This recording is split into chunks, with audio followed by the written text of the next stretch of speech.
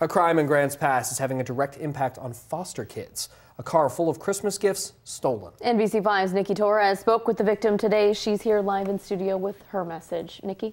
Craig, Kristen, B. Ryan is the founder of Our Foster Kids, Inc., an organization that helps provide supplies for foster children. In the middle of moving some of those items, Ryan's car was broken into.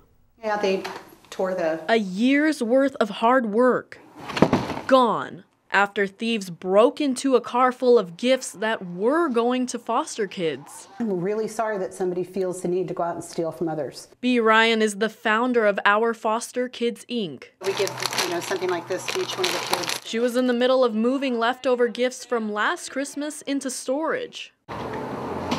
But thieves struck before she could get them there. Parked the vehicle in front of our house and came out the next morning, and unfortunately about 8 of the 50-gallon bins were gone. Bins filled with tablets, games, and even drones. About $3,000 worth of items. Everything that was taken came from gifts that the public has given us. The stolen gifts would have gone to up to 30 teenagers in the foster system. It's really a sad thing that that's where our community has come to. Sad.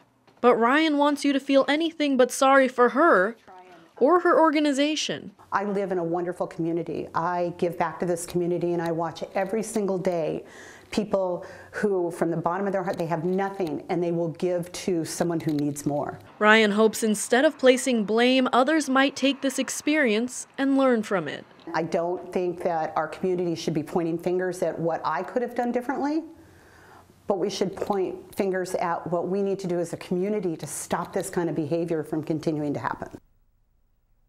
If you have any information, you're asked to call Grants Pass Police. And if you would like to help donate to Our Foster Kids, Inc., you can visit KOBI5.com for more information. Live in studio, Nikki Torres, NBC5 News. Nikki, thank you.